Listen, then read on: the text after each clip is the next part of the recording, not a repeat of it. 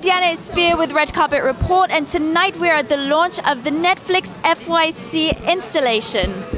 Hi. How are you doing? You look incredible. Thank you so much. Thank you. How do you feel about being here tonight, celebrating Netflix, having all of these Netflix talents here?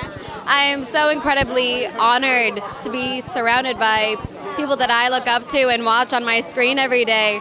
It's pretty surreal for me. Anyone here that you're a huge fan of and you're like, oh my god, I'm fangirling over you right now? So far, Uzo from Orange is the New Black. I just met her, and sweet as pie. Oh my gosh, she thought it was the lead from 13 Reasons Why, but that's okay.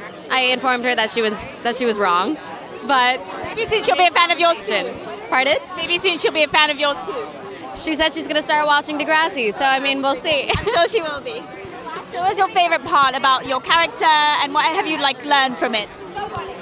I mean, my character has gone on such an incredible journey throughout these seasons, and I've learned so much. I mean, it's never been a dull moment. I mean, she's gone through sexual assault,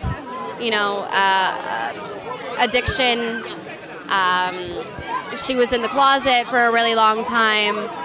And so with this upcoming season, you really see her come into her own skin, which is so wonderful to finally see. How do you think that's going to affect younger viewers? Well, I think it's going to give them, something to look forward to and something to look up to. Like, you have to be confident in who you are. And that's a great thing to live by. Yeah, and that's something that really comes through in this season. Do you have any memories on set, behind the scenes, maybe your favorite memory that you want to share with us?